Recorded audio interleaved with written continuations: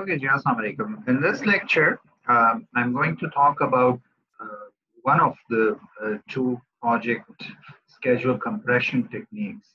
One is called fast tracking, and the other is called crashing. So first, we'll talk about fast tracking specifically in this lecture, and I'll do a separate video for crashing, which is a bit more longer type of a process and a more intensive process, right? So let's try to understand this idea of fast tracking. Now, fast tracking means that what we're trying to do is that we're trying to reduce the time duration of a existing project.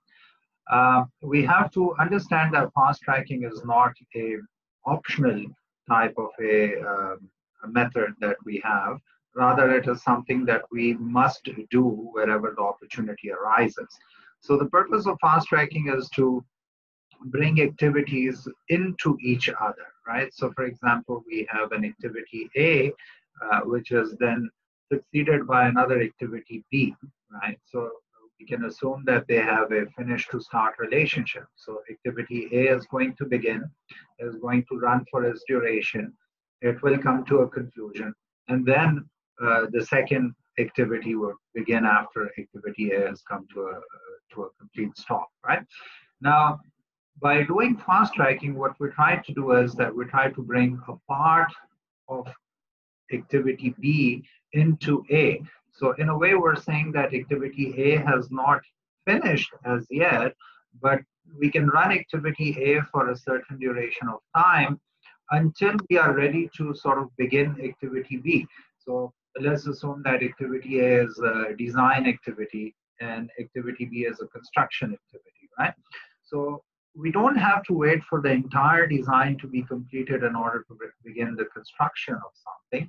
So let's suppose that 50% or 60% of the design is complete, which would be sufficient for us to begin our construction. We could do some bits of construction, and during this time, the rest of the design is in the process of completion. So we basically do part of A, we get the approval for that part, and that is sufficient for us to begin activity B. So this is how it goes, and you have to remember that it's not an optional thing, rather it is something mandatory and compulsory. So wherever we can find an opportunity to sort of do an activity and fast track it, so we should be able to, we should go forward with it and do it. Right, so let me turn on Project Libre and I'll show you how this is going to work there. Right, so let me show the screen here. Just 1 second, share screen.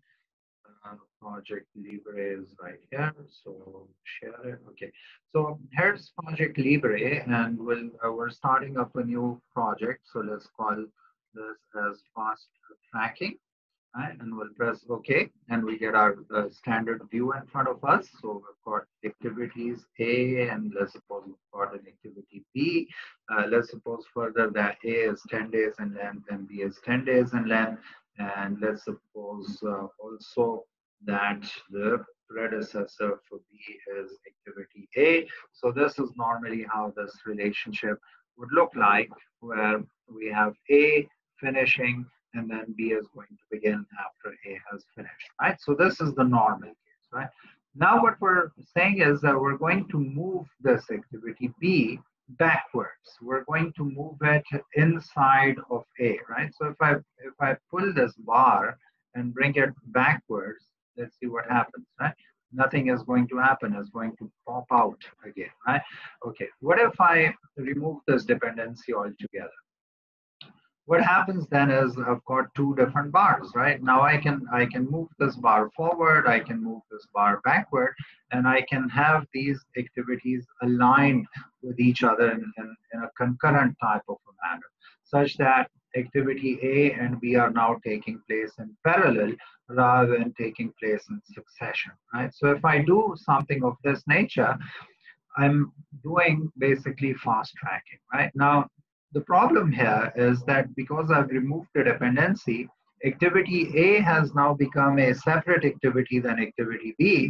The linking between these two has sort of vanished, right?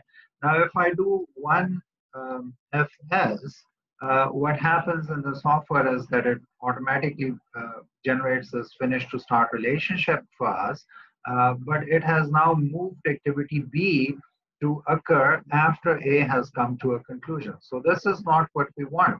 Rather, we want the relationship amongst these activities to remain intact, but we want to bring B towards the left-hand side. We want to begin it before the entire A has come to a conclusion, right? So what if I put in a SS relationship between the two?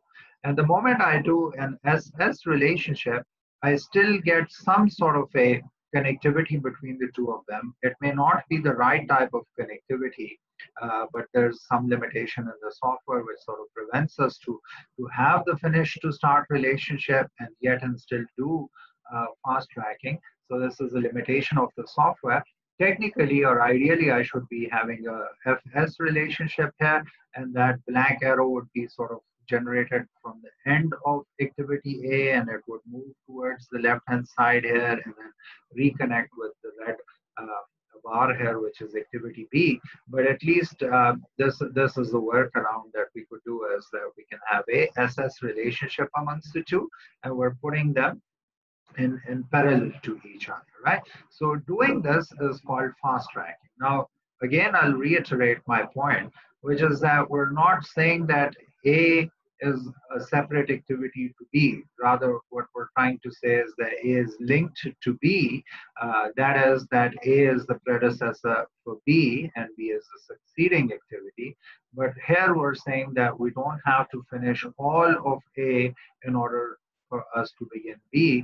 Rather, we can do part of A.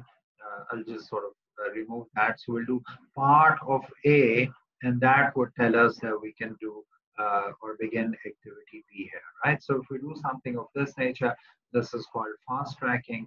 And as I'm suggesting to you, the only way for us to show this on the software is through the start to start relationship. If I do a finish to start, it doesn't work. If I do a finish to finish, it works, but it's not the right type of relationship where we're, in this case, we're saying that both of them have to sort of finish together. All right, if I do a one SF, that's also not the right relationship.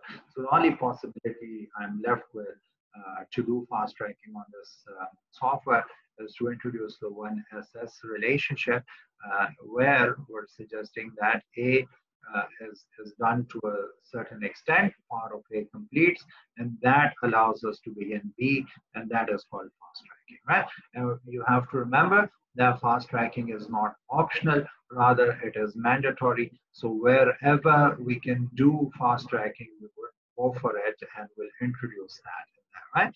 We also have to remember that fast tracking is something that is not done at the time of the execution of the project. Rather, this is something that you plan for.